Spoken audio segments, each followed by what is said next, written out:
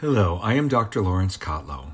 The following tutorial was developed to assist my patients as well as other parents who have had their infants' tethered oral tissues revised.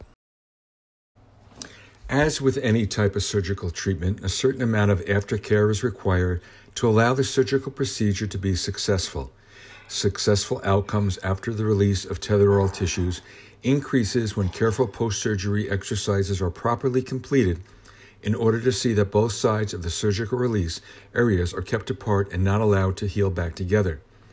The decision to revise or release an infant's tethered oral tissue, such as the upper lip, tongue tie, and occasionally the cheek or buccal ties, should be based on a combination of factors. Initially, the symptoms described by the mother and observed by the infant are the reason parents seek care. Identifying and treating interfering tethered oral tissues requires a team effort. Ideally, the breastfeeding team begins with a physician who understands how tethered oral tissues relate to breastfeeding difficulties and how these tissues can prevent a proper latch during breastfeeding. After evaluating the symptoms and completing the exam, the physician should refer a mother to a knowledgeable IBCLC or lactation consultant. The IBCLC is a person trained to understand and evaluate breastfeeding difficulties as well as for any abnormal oral tissues. She should then be able to refer the infant to a dentist or physician who is also educated in breastfeeding mechanisms, as well as understanding the relationship of tethered tissues in achieving a comfortable and successful latch onto a mother's breast. Although there are many methods of revising these tissues, laser surgery is optimal. These revisions can be completed in a few minutes in the dental office without the need for general anesthesia in the hospital. The so-called scissor snip of the tongue and lip usually results in an incomplete release of the tongue and often no treatment of the upper lip. Thus, there is little or no resolution of symptoms. In most infants, a simple laser release of the mucosal tissue is adequate to allow the infant to achieve a comfortable as well as successful latch. Deep releases into the muscle of either the tongue or lip are not usually required.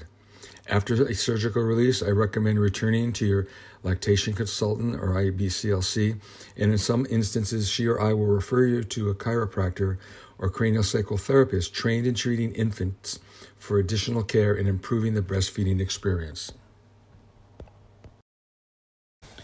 The first aftercare activity I recommend completing is a gentle cheek and lip massage with infants having their head placed in your lap facing forward. The massage exercise can be completed as often as you want and for any specific length of time that you feel is necessary. The first purpose of this care is to help your infant relax and not develop an aversion to you placing your fingers into his or her mouth. Begin or start by a gentle cheek massage, followed by placing your index finger slowly into the baby's mouth, touching and gently rubbing all of the different areas of the mouth. Oral aversion develops in infants when surgery is too deep or if the post-surgical care is completed too often. It's not meant to be very aggressive. There is no need to wake your infant up during the night to do these exercises, nor is it needed to be done more than 3 times a day. The second purpose is to help your infant learn how to develop an effective sucking pattern.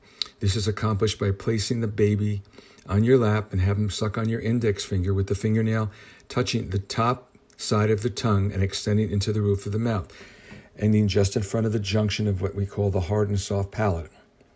Have your infant suckle between your finger's first and second knuckle. The more the tongue moves, the less chance it will fuse back together. And finally, if your child appears uncomfortable after surgery, you can get some analgesia or pain release by having the baby suck on your finger the same way with a little bit of breast milk, or make a small solution of sugar water and place this on your finger during the suck training. When we cut ourselves, our body tries to heal the area and recreate the prior condition of the tissue by primary wound healing.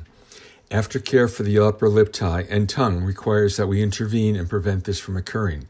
Therefore, it is necessary to keep the 2 sides of the surgical side apart. We do this by elevating the upper lip towards the nose with adequate force to completely observe the gum area as well as the area under the lip called the vestibule where the releases occurred. The healing process will also create a white to yellow coloration covering the surgical site. This is normal. It is not a sign of any infection developing. In more than 15,000 completed surgeries, I have never encountered a situation where an infection developed.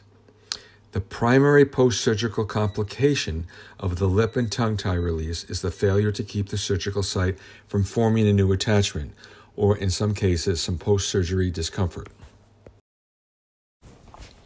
The aftercare for revision of the lip tie involves elevating the lip upward until it touches the infant's nose. This process should be continued 3 times a day, morning, afternoon, and evening, for 3 seconds. 1, 2, 3, 1, 2, 3, 1, 2, 3, and in most instances repeated daily for 2 weeks. Failure to completely elevate the lip will result in an incomplete or partial release and a new attachment refusing similar to the original position. Also, if you just pull up on the lateral borders rather than the middle of the upper lip, the lip middle will just heal right back together. After completion of elevating the lip, then we should move to the tongue tie area. The correct post-surgery care required to prevent the release of the tongue tie attachment from fusing and reforming is similar to the lip. Aftercare management of the tongue requires the tongue to be kept separated from the floor of the mouth and preventing primary healing of the surgical areas. This is the more difficult of the 2 stretching aftercare exercises and must be properly completed to prevent from having to reopen or relasering the area between the tongue and the floor of the mouth. This is accomplished by elevating the tongue from the floor of the mouth, and this is done by pulling it upward or pushing downward where the tongue and the floor of the mouth are pulled apart. It is not meant to push the tongue down the infant's throat. It should be done with enough force to see the diamond-shaped incision area. These exercises should also be completed 3 times a day for 3 seconds for 2 weeks. A white area usually covers the surgical site, which can be very sticky. If it remains covering this area after 2 weeks, parents should continue stretching for another week to prevent the white sticky cover of the surgical site from adhering to itself and healing back together. After completion of the revisions of the lip and tongue, parents often ask, what should it look like? The following slides will show you what the lip should look like prior to surgery and immediately post-op surgery. And the bottom slides show a variety of different tongue tie releases and how they should look after surgery. The following slides show what the surgical sites of the lip and tongue should look like approximately 1 week after the surgical completion of the treatment. The frenectomies are not done just for the infants. They're done for a variety of reasons.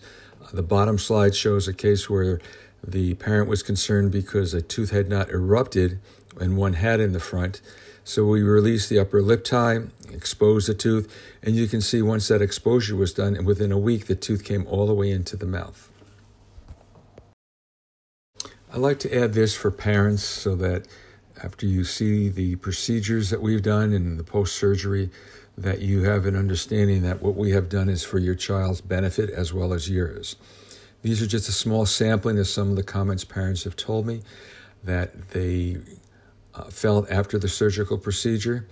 We thank you for being the light at the end of the tunnel. We found Dr. Kotlow and he changed everything. Thank you for believing that ties do affect breastfeeding and the quality of our lives. Dr. Kotlow literally changed our life. Life is so much easier now and more enjoyable now that everyone is more comfortable. My only wish is that I had not done it sooner. We cannot thank you enough. And it's just not the parents. It's also the doctors who've attended my lectures and go home and start to do these procedures. The comment from one dentist who attended one of my presentations, and after watching a mother breastfeed on a 3-year-old infant after his first revision, sent me a note saying, "This is one of the most wonderful experiences of my professional life." For more information on laser surgery and tethered oral tissues, see my website. And for those of you who wish to download the atlas called Breastfeeding Should Be Fun and Enjoyable, it is done at no cost to be used and shared. Those of you who have not either purchased or received my book during surgery can order additional copies by going to my website. Each of us has the ability to change the lives of our mothers and infants and make their relationships better and make a true difference in their life. For more information, go to kidsteeth.com, or if you have other questions and you wish to contact me, I can be reached at kidsteeth@aol.com.